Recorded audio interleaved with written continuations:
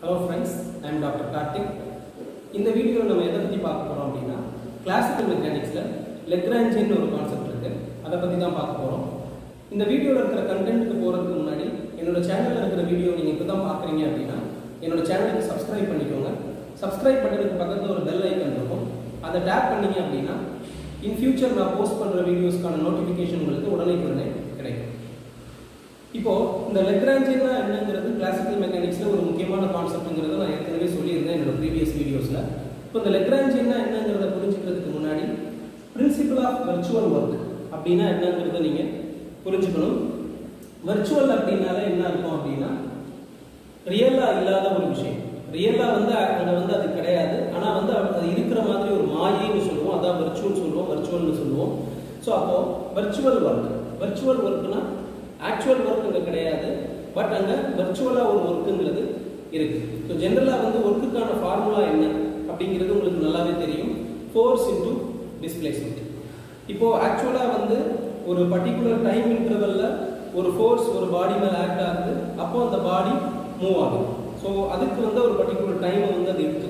So அந்த மாதிரி ஒரு பர்టిక్యులர் டைம் இன்டர்வல்ல உங்களுக்கு ஒரு ஃபோர்ஸ் ஒரு பாடி மேல ஆக்ட் ஆனதுக்கு அப்புறம் அந்த பாடி மூவ் ஆச்சு அப்படினா அப்போ உங்களுக்கு அந்த ஆக்சுவல் வர்க் நடந்துருக்குன்னு அர்த்தம். ஆனா இங்க இந்த வெர்ச்சுவல் வர்க்ங்கிற கான்செப்ட் படி பார்த்தோம் அப்படின்னா அங்க டைம் இன்டர்வல்னு எதுவுமே இருக்காது. உங்களுக்கு ஆக்சுவல் டிஸ்பிளேஸ்மெண்ட்டும் இருக்காது. என்ன அப்படின்னு பாத்தீங்கன்னா ஒரு வெர்ச்சுவல் டிஸ்பிளேஸ்மெண்ட் தான் அங்க இருக்கும். இந்த வெர்ச்சுவல் டிஸ்பிளேஸ்மெண்ட்டை நம்ம டெல்டா ஆர்ஐ. ஸோ ஏன் நான் டெல்டா ஆர்ஐன்னு சொல்லி போறேன் அப்படின்னா அந்த டெல்டா அப்படிங்கிற சிம்பலே இன்ஃபைனைட் செமல் அல்லது மினிமம்ங்கிற மீனிங்கை குறிக்கும். ஸோ டெல்டா ஆர்ஐ ஏன் நான் ஆர்ங்கிற அந்த டேர்மை யூஸ் பண்றேன் அப்படின்னா பொசிஷன் வெக்டார். ஸோ நான் ஏற்கனவே என்னோட ப்ரீவியஸ் வீடியோஸ்ல கிளாசிக்கல் மெக்கானிக்ஸ் ரிலேட்டட் வீடியோஸ்லாம் சொல்லியிருப்பேன். இந்த பொசிஷன் வெக்டார் டைமை பொறுத்து மாறுது அப்படின்னா அந்த பார்ட்டிகளோட பொசிஷன் மாறுதுன்னு அர்த்தங்கிற மாதிரி சொல்லியிருந்தேன். So ஆர்ஐங்கிறது position vector. இந்த பொசிஷன் வெக்டார்ல வரக்கூடிய இன்ஃபைனைட் செமல் டிஸ்பிளேஸ்மெண்ட். இன்ஃபைனைட் செமல் அப்படின்னா ஆக்சுவலா அங்க டிஸ்பிளேஸ்மெண்ட்ங்கிறது கிடையாது, பட் வர்ச்சுவலா இருக்கு. ஸோ இந்த பொசிஷன் வெக்டார் சேஞ்ச் ஆகிறத நம்ம இன்ஃபைனைட் செமல் டிஸ்பிளேஸ்மெண்ட்னு சொல்லலாம். அது டெல்டா ஆர்ஐ. இப்போ ஒர்க் அப்படின்னாலே ஃபோர்ஸ் இன்டு டிஸ்பிளேஸ்மெண்ட்னு சொன்னேன். அப்போ இங்க ஃபோர்ஸ் அதாவது வெக்டார் இதை டெல்டா அப்படின்னு சொல்லி சொல்லலாம். அப்போ ஃபோர்ஸ் இன்டு டிஸ்பிளேஸ்மெண்ட். இப்போ இந்த ஃபோர்ஸ் அப்படிங்கிறது நான் என்னோட ப்ரீவியஸ் வீடியோஸ்ல சொல்லியிருப்பேன். ஃபோர்ஸ் அப்படிங்கிறது இங்க அப்ளைடு ஃபோர்ஸ், நம்ம அப்ளை பண்ற ஃபோர்ஸும் பிளஸ் அந்த சிஸ்டம்ல இருக்கக்கூடிய கன்ஸ்ட்ரைன்ட்னால வரக்கூடிய force. So force due to constraint அதை ஸ்மால் லெட்டர்ல தான் நம்ம கிளாசிக்கல் மெக்கானிக்ஸ்ல ரெப்ரசென்ட் பண்ணுவோம். So small எஃப்ங்கிறது constraint force. So எஃப்ஏங்கிறது applied force. ஆக்சுவலா ஒரு சிஸ்டம் ஈக்குலிபிரியம்ல இருக்கு அப்படின்னா அங்க என்ன அர்த்தம் அப்படின்னா அந்த ஒர்க்குங்கிறது ஜீரோன்னு அர்த்தம். ஒரு சிஸ்டம் ஈக்குலிபிரியம்ல இருக்கு அப்படின்னா அங்க ஒர்க் எதுவும் நடக்கல அப்படிங்கிறது தான் அர்த்தம். அப்போ இந்த ஒர்க்குங்கிறது என்ன ஆயிடும் அப்படின்னா ஈக்குவல் டு ஜீரோ அப்படின்னு சொல்லி ஆகும். So F dot delta R equal to zero அப்படின்னு சொல்லி ஆகும் ஒரு சிஸ்டம் ஈக்குலிபிரியம்ல இருக்கும்போது. ஸோ இங்க சிஸ்டம் இன் ஈக்குலிபிரியம். ஸோ சிஸ்டம் இன் ஈக்குலிபிரியம் எடுக்கும்போது இங்க F dot delta R equal to ஜீரோன்னு ஆகும். இந்த எஃப் சிங்கிள் காம்பனன்ட் இல்லை, இந்த ரெண்டு காம்பனன்ட்டும் சேர்ந்தது தான். So applied force into delta RI plus constraint force into delta RI equal to zero. ஏன்னா இந்த ஃபோர்ஸ்ங்கிறது some of both these components. அப்போ அந்த ஃபோர்ஸுக்கு பதிலாக ரெண்டையும் நான் அப்ளை பண்றேன். அப்ளை பண்ணும்போது எனக்கு அந்த சிஸ்டம் ஈக்குலிபிரியம்ல இருக்கும்போது ஈக்குவேஷன் இந்த மாதிரி கிடைக்கும். இப்போ இந்த கன்ஸ்ட்ரைன்ட் ஃபோர்ஸஸ் எல்லாமே எப்பயுமே அன்னோன் குவான்டிட்டியாக தான் இருக்கும். ஸோ நான் இந்த கன்ஸ்ட்ரைன்ட்ஸ்ங்கிற டாப்பிக்கை பற்றி என்னோட ப்ரீவியஸ் வீடியோவில் டிஸ்கஸ் பண்ணியிருக்கேன். அந்த வீடியோ நீங்கள் போய் பாருங்கள், என்னோட சேனலில் இருக்கும். ஸோ அந்த வீடியோவில் நான் சொல்லியிருக்கேன் இந்த கன்ஸ்ட்ரைன்ட் ஒரு சிஸ்டம் ஆஃப் பார்ட்டிகல்ஸ்க்குள்ள வரும்போது இன்ட்ரோடியூஸ் பண்ணக்கூடிய ரெண்டாவது டிஃபிகல்ட்டி அந்த ஃபோர்ஸஸ் ஆஃப் கன்ஸ்ட்ரைன்ட் என்னங்கிறது நமக்கு தெரியாதுங்கிறது தான். அப்படி அந்த கன்ஸ்ட்ரைன்ட் ஃபோர்ஸஸ் அன்னோனா இருக்கும்போது நம்ம அந்த சிஸ்டமுக்குரிய அந்த ஈக்குவேஷன் ஆஃப் மோஷன் எழுதும்போது நமக்கு பிரச்சனை வரும். ஸோ அதனால நம்ம எப்படி அந்த ஃபார்முலேட் பண்ணணும் இந்த constraint forces இல்ல, so that இந்த quantity f dot delta r 1 அல்லது ri, actually அது 1 கிடையாது, ri. so இந்த constraint forcesனால நடக்கிற work 0 அல்லது constraint forcesங்கிறது 0 ஆகுற மாதிரி நம்ம எடுத்துக்கிட்டு பண்ணும்போது இது 0 ஆயிடும். so இங்க applied force into delta ri equal to 0 ன்னு வரும். so இங்க பாருங்க fa dot delta ri equal to 0 ன்னு வந்திருக்கு. இதத்தான் என்ன சொல்லுவாங்க அப்படின்னா principle of virtual work அப்படின்னு சொல்லி சொல்லுவாங்க.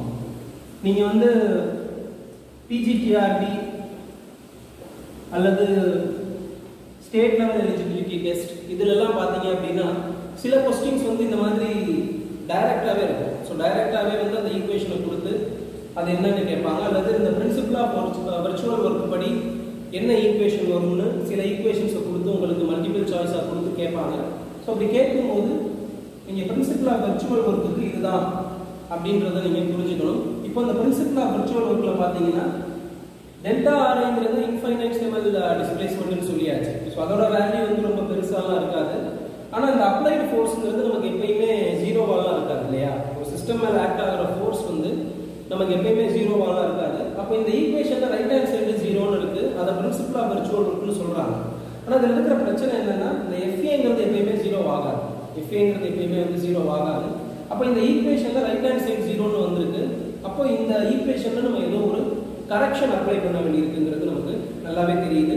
ஸோ அப்போ அந்த கரெக்ஷன் என்ன அப்படிங்கிறது தான் டெலம்பர்ட், டி எலம்பர்ட்னு சொல்லலாம். ஸோ டெலம்பர்ட் அப்படிங்கிற ஒரு சயின்டிஸ்ட், ஸோ இந்த டெலம்பர்ட் அப்படிங்கிற ஒரு சயின்டிஸ்ட் வந்து என்ன பண்றாரு அப்படின்னா இந்த ஈக்குவேஷன்ல இருக்கிற ஒரு சின்ன குறைபாட்டை வந்து நீக்கிட்டு அவர் ஒரு ஈக்குவேஷன் கொடுக்குறாரு. அதுதான் வந்து டெலம்பர்ட் பிரின்சிபல் அப்படின்னு சொல்லுவாங்க. அந்த ஈக்குவேஷன் என்னங்கிறத இப்போ நான் உங்களுக்கு சொல்றேன். இப்போ இந்த டெலம்பர்ட்ஸ் பிரின்சிபல்ல அவர் என்ன சொல்றாரு அப்படின்னா ஏற்கனவே வந்து உங்களுக்கு நல்லாவே தெரியும் vector f equal to pi dot. So இது வந்து உங்களுக்கு ஏற்கனவே தெரியும் இல்லையா? So force equal to dp by dt அப்படின்னு இருக்கும். ஸோ dp by dt தான் நான் இங்கே எப்படி எழுதியிருக்கேன் அப்படின்னா pi டாட்னு எழுதியிருக்கேன். piங்கிறது ஒரு சிஸ்டம் ஆஃப் பார்ட்டிகல்ஸ்ல ith பார்ட்டிகல் அப்படிங்கிறத மீன் பண்றதுக்காக எழுதியிருக்கேன். ஸோ அதை வந்து நீங்க கன்ஃபியூஸ் ஆகிக்க வேண்டாம். ஸோ இங்க vector f equal to pi dot vector அப்படிங்கிறது. ஸோ இது வந்து f equal to dp by dtங்கிற இந்த ஃபார்மை தான் நான் இந்த மாதிரி எழுதியிருக்கேன். ஸோ மேலே டாட் வச்சோம் அப்படின்னா டிஃபரன்ஷியேட்டிங் வித் ரெஸ்பெக்ட் டு டைம்னு அர்த்தம். So vector f equal to pi dot.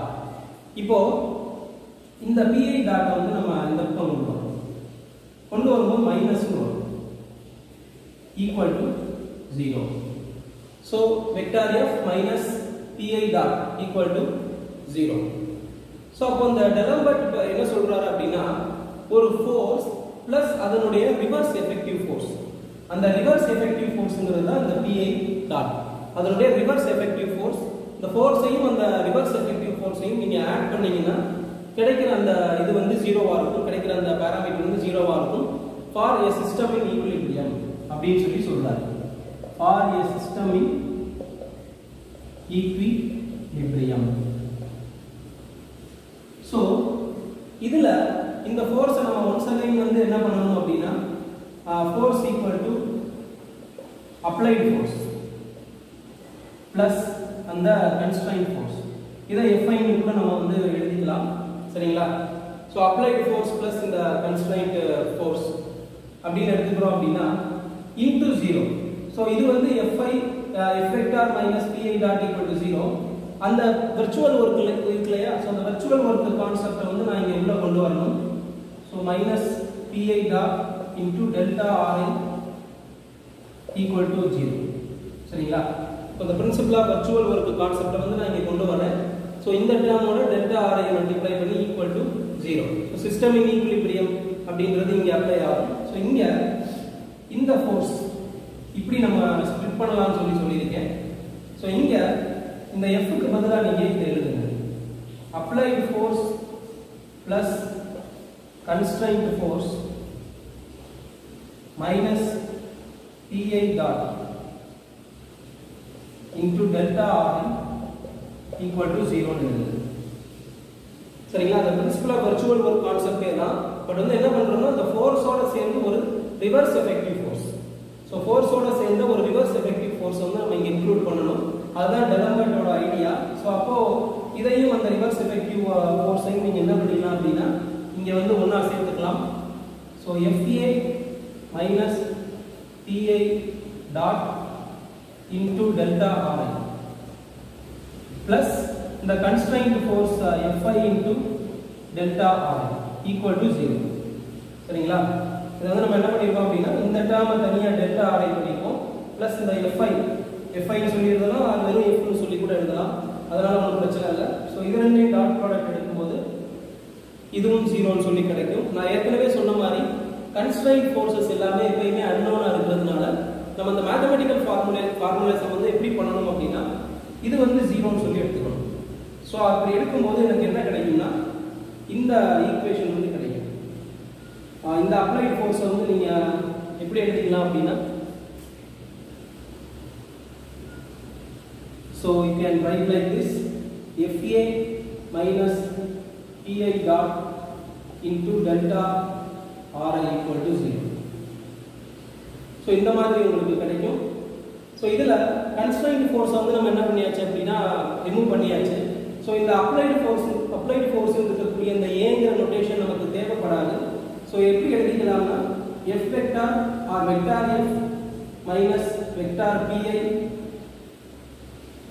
into delta RI equal to 0. இந்த ஃபார்முலா கிடைச்சிருக்கு இல்லையா? vector F minus PI dot vector PI dot into delta RI equal to 0. இதுதான் வந்து டெலம்பர்ட் principal. இதுதான் வந்து டெலம்பர்ட் principal R டி-எலம்பர்ட் principal அப்படின்னு சொல்லி சொல்லுவாங்க. இந்த டெலம்பர்ட் பிரின்சிபலோட இந்த ஈக்குவேஷன் தான் லெக்ராஞ்சியன்ங்கிற ஒரு கான்செப்டை கொண்டு வர்றதுக்கான பேசிக்கான ஈக்குவேஷன். ஸோ இதில் வந்து சப்ஸ்டியூஷன்ஸ் கேரி அவுட் பண்ணி தான் என்ன பண்ணியிருக்காங்க அப்படின்னா உங்களுக்கு இந்த லெக்ராஞ்சியன் அப்படிங்கிற கான்செப்டே வந்து கொண்டு வந்திருக்காங்க. ஸோ அந்த சப்ஸ்டியூஷன்ஸ் வந்து எப்படி பண்ணாங்க அப்படிங்கிற இன்டெப்தான டெரிவேஷனை பற்றி நம்ம இந்த வீடியோவில் சொல்ல போகிறதில்ல. நான் வந்து அதோட ஜென்ரல் ஐடியாவை மட்டும் சொல்கிறேன். ஸோ அதை வச்சுக்கிட்டு லெக்ராஞ்சியன் என்னங்கிறத பற்றி நான் உங்களுக்கு சொல்கிறேன். இப்போ இதில் இந்த vector F into delta RI plus minus vector PI dot into delta RI equal to 0 அப்படின்னு சொல்லி நம்ம எழுதிக்கலாம். இப்போ இங்க பாருங்க இந்த டெல்டா RI, ஸோ டெல்டா RIனா என்ன அப்படிங்கிறத நான் வந்து இப்போ உங்களுக்கு சொல்ல போறேன்.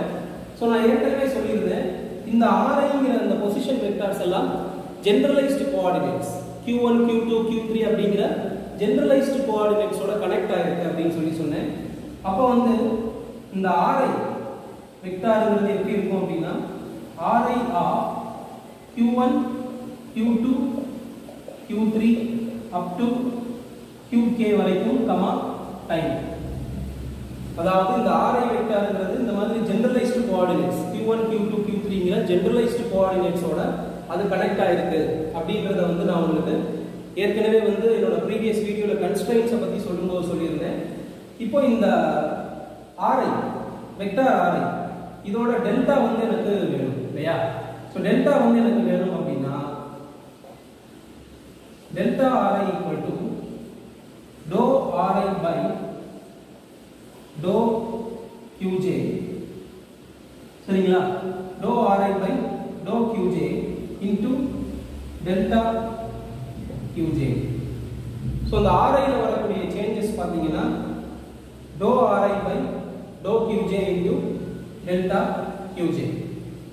so அப்போ இந்த மாதிரி இருக்கிற பட்சத்துல நீங்க இந்த delta RI எப்படி எழுதலாம் அப்படின்னா dou RI by dou QJ into delta QJ அப்படின்னு சொல்லி நீங்க எழுதலாம்.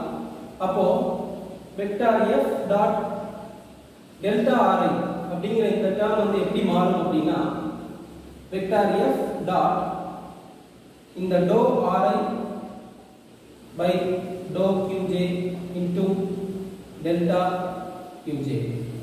இப்படி வந்து மாறும் இல்லை. நீங்க என்ன பண்ணிக்கலாம் அப்படின்னா ஒரு சிக்மாவை வந்து சேர்த்துக்கலாம். Sigma I, J. ஏன் வந்து சிக்மாவை சேர்த்துக்கிறோம் அப்படின்னா there are n number of particles. So நிறைய பார்ட்டிகல்ஸ் இருக்கும். ஸோ அப்போ இந்த Riங்கிறதுக்கு வந்து பொசிஷன் வெக்டாருக்காக அந்த I, இந்த ஜெனரலைஸ்டு கோஆர்டினேட்ஸ்க்காக இந்த J. ஸோ இந்த மாதிரி சம்மேஷன் எடுக்கும்போது உங்களுக்கு இந்த டேர்ம் கிடைக்கும். ஸோ இதில் இந்த சிக்மா I, J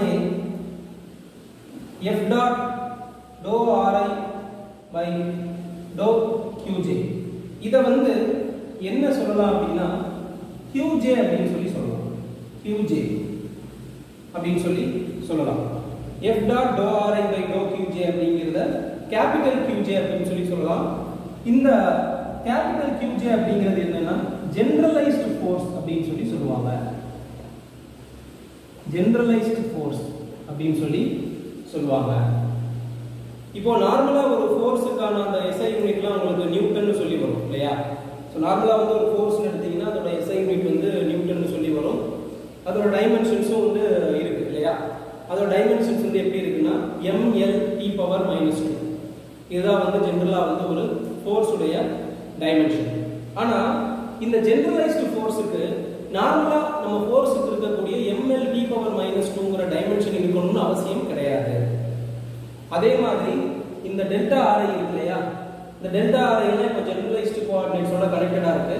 இப்போ இந்த டெல்டா Qjங்கிறது ஜெனரலைஸ்டு கோஆர்டினேட். இந்த ஜெனரலைஸ்டு கோஆர்டினேட்டுக்கான டைமென்ஷனும் நார்மலா டிஸ்பிளேஸ்மென்ட்டுக்கான டைமென்ஷன் இருக்கணுங்கிற அவசியம் கிடையாது. இப்போ நான் ஒரு முக்கியமான ஒரு கீ பாயிண்ட் சொல்றேன். இதுதான் வந்து லெக்ராஞ்சியன்ல முக்கியம். லெக்ராஞ்சியன் அப்படிங்கிறது என்ன அப்படின்னா ஜெனரலைஸ்டு கோஆர்டினேட்ஸை வச்சுக்கிட்டு நம்ம ஒரு சிஸ்டமோட ஈக்குவேஷன் ஆஃப் மோஷன் எழுதுறது தான் லெக்ராஞ்சியன். லெக்ராஞ்ச் ஈக்குவேஷன் அப்படின்னு சொல்லலாம். லெக்ராஞ்ச் ஈக்குவேஷன், லெக்ராஞ்சியன்ங்கிறது வேற, அதை இப்போ நான் சொல்லுவேன்.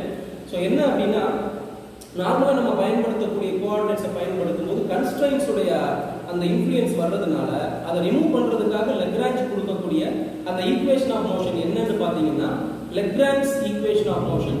அதில் நம்ம பேசக்கூடிய எல்லா கோஆர்டினேட்ஸும் ஜெனரலைஸ்டா இருக்கும். So generalised coordinate, generalised force, generalised energy, இப்படி வந்து ஜெனரலைஸ்டுங்கிற வார்த்தை வந்து இருக்கும். அதே மாதிரி ஜெனரலைஸ்டு கோஆர்டினேட்ஸை வந்து அங்கே நம்ம பயன்படுத்த வேண்டியிருக்கும். ஸோ இப்போ இந்த ஈக்குவேஷன் இருக்கு இல்லையா, f dot dou Ri by dou Qj equal to Qj, இது அதே மாதிரி இந்த ஈக்குவேஷன் இதெல்லாம் வச்சுக்கிட்டு என்ன பண்றாங்க அப்படின்னா சில சப்ஸ்டிடியூஷன்ஸ் போடுறாங்க. ஸோ அந்த டெரிவேஷன் என்னங்கிறது கிளாசிக்கல் மெக்கானிக்ஸ் புக்ஸ்ல இருக்குது. ஸோ அதை பத்தி நான் இன்டெப்தா சொல்லலை. நான் இப்போ ஜென்ரலா அந்த லெக்ராஞ்சியனோட ஃபார்மையும் அந்த லெக்ராஞ்ச் ஈக்குவேஷனோட ஃபார்மை பத்தியும் இப்போ உங்களுக்கு நான் சொல்ல போறேன். இங்க பாருங்க, d by dt of dou t by dou Qj dot minus dou t by dou Qj equal to capital Q suffix j. இது என்ன சொல்லுவாங்க அப்படின்னா லெக்ராஞ்ச் ஈக்குவேஷன் ஆஃப் மோஷன் அப்படின்னு சொல்லுவாங்க. Lagrange equation of motion. So Qj என்னங்கிறது நான் ப்ரீவியஸா நான் drive பண்ணும்போது நான் உங்களுக்கு சொல்லியிருந்தேன். ஸோ இந்த Tங்கிறது என்ன அப்படின்னா kinetic energy. Kinetic energy in terms of generalised coordinates. So அதை வந்து நீங்க ஞாபகம் வச்சுக்கோங்க. நான் ஏற்கனவே சொல்லியிருந்தேன் இந்த நியூட்டோனியன் மெக்கானிக்ஸ்ல நார்மலா ஈக்குவேஷன் ஆஃப் மோஷனை வந்து நம்ம கார்ட்டீசியன் கோஆர்டினேட்ஸ் வச்சு சொல்லிடுவோம். பட் அதுல இந்த கன்ஸ்ட்ரைன்ட்ஸ் உடைய பிரச்சனை இருக்கிறதுனால லெக்ராஞ்ச் வந்து அதை மாடிஃபை பண்ணி இந்த மாதிரி ஈக்குவேஷனை கொடுக்குறாரு. நீங்க பாத்தீங்கன்னா Qjங்கிறதெல்லாம் பாத்தீங்கன்னா generalised coordinates. So generalised coordinates இருக்கு. Tங்கிறது கைனடிக் எனர்ஜி. இந்த கைனடிக் எனர்ஜியும் பாத்தீங்க அப்படின்னா T equal to half mv square. So இந்த Vங்கிறது என்ன உங்களுக்கு dr by dt வரும். ஸோ ஒன்ஸ் அகைன் வந்து உங்களுக்கு Rங்கிறது வந்து it's a function of generalized coordinates and time. So அப்போ இந்த dr by dt of course இது வந்து dri ன்னு சொல்லணும். ஸோ இங்க வந்து ri சொல்லி போடலாம். So dri by dt equal to dou ri by dou Qj into Qj dot plus dou r by dou t. இது வந்து எப்படி இந்த ஸ்டெப் வந்தது அப்படின்னா இது வந்து chain rules of partial differentiation சொல்லுவாங்க. இந்த rங்கிறது function of generalised coordinates and time. இப்போ dri by dtங்கிறது தான் வெலாசிட்டி. ஸோ வெலாசிட்டியை வந்து நீங்க இப்போ இந்த மாதிரி எழுதணும் dou ri by dou Qj into Qj dot so மேலே டாட் வச்சோம்னா differentiation with respect to time. So அப்போ இங்கே உங்களுக்கு dou ri by dou qj into qj dot plus dou ri by dou t அப்படின்னு சொல்லி இருக்கு. இதுதான் வந்து இந்த வெலாசிட்டி. இந்த வெலாசிட்டியை நீங்கள் இங்கே சப்ஸ்டியூட் பண்ணணும். சப்ஸ்டியூட் பண்ணி உங்களுக்கு அந்த கைனடிக் எனர்ஜி ஆனது கிடைக்கும். ஸோ அது கிடைச்சதுக்கு அப்புறம் நீங்கள் இந்த ஈக்குவேஷனில் சப்ஸ்டியூட் பண்ணி லெக்ராஞ்ச் ஈக்குவேஷன் ஆஃப் மோஷனை வந்து நீங்கள் எழுதணும். பட் இதில் இன்னொரு ஒரு விஷயம் என்ன அப்படின்னா இந்த பொட்டன்ஷியல் எனர்ஜி, சரிங்களா? ஸோ பொட்டன்ஷியல் எனர்ஜிங்கிறத நம்ம இங்கே இன்னும் சொல்லாமல் இருக்கிறோம். அந்த பொட்டன்ஷியல் எனர்ஜி அதை வந்து நம்ம கேபிட்டல் V அப்படின்னு சொல்லி நம்ம எடுத்துக்குவோம். பொட்டன்ஷியல் எனர்ஜியை வந்து நம்ம கேபிட்டல் V அப்படின்னு சொல்லி நம்ம எடுத்துக்குவோம். ஸோ அந்த பொட்டன்ஷியல் எனர்ஜியை நம்ம இன்க்ளூட் பண்ணும்போது இந்த ஈக்குவேஷன்ல, ஸோ இந்த ஈக்குவேஷனோட டெரிவேஷன்லாம் கிளாசிக்கல் மெக்கானிக்ஸ் புக்ஸ்ல இருக்கு, அதை நீங்க பார்த்துக்கலாம். நான் வந்து அந்த ஸ்டெப்ஸை மட்டும் எழுதுறேன். Minus dou L by dou Qj equal to 0 இப்படி வரும். இதுல அந்த Lங்கிறது தான் லெக்ராஞ்சியன். லெக்ராஞ்சியன்ங்கிறது T minus V.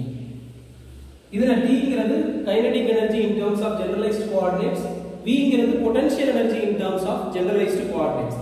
அப்போ நீங்க என்ன செய்யணும் அப்படின்னா உங்களுக்கு எந்த ஒரு எக்ஸாம்பிள் அல்லது ஒரு எந்த ஒரு சிஸ்டம் கொடுத்தாலும் அதுல ஜெனரலைஸ்டு கோஆர்டினேட்ஸ் எதுங்கிறத நீங்க ஃபர்ஸ்ட் ஐடென்டிஃபை பண்ணணும்.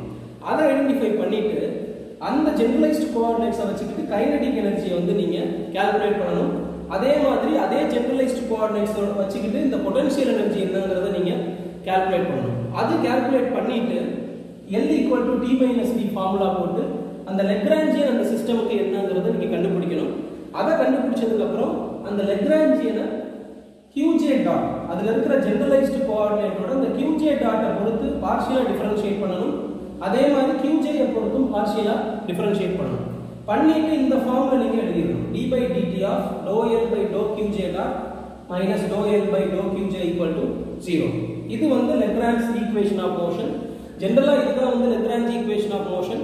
பட் நிறைய இடத்துல இந்த பொட்டன்ஷியல் எனர்ஜியும் வந்து ஃபைண்ட் அவுட் பண்ண சொல்லியிருந்தாங்க அப்படின்னா, ஸோ ஜெனரலா நீங்க எதை எடுத்துக்கலாம் அப்படின்னா லெக்ராஞ்ச் ஈக்குவேஷன் ஆஃப் மோஷன்னாலே நீங்க இதை தான் எடுத்துக்கணும். d by dt of dou L by dou qj dot minus dou L by dou qj equal to 0 ன்னு சொல்லி தான் நீங்க எடுத்துக்கணும். அதுல இருக்கிற L equal to T minus V.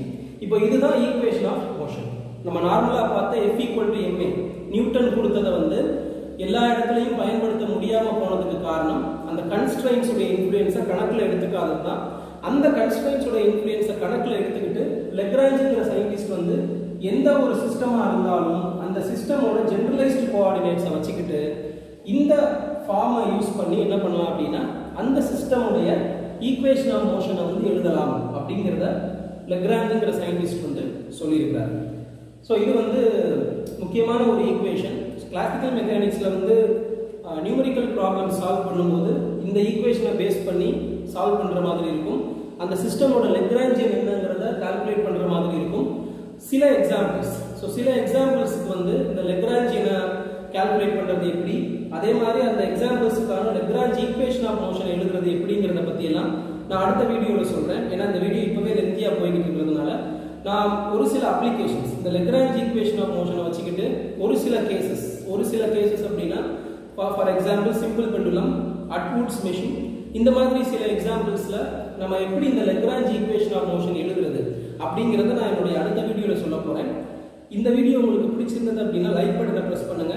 இந்த வீடியோ ரிலேட்டடா உங்களுக்கு ஏதாவது ஃபீட்பேக் இருந்தது அப்படின்னா கமெண்ட் செக்ஷன்ல சொல்லுங்க. Thank you for watching this video.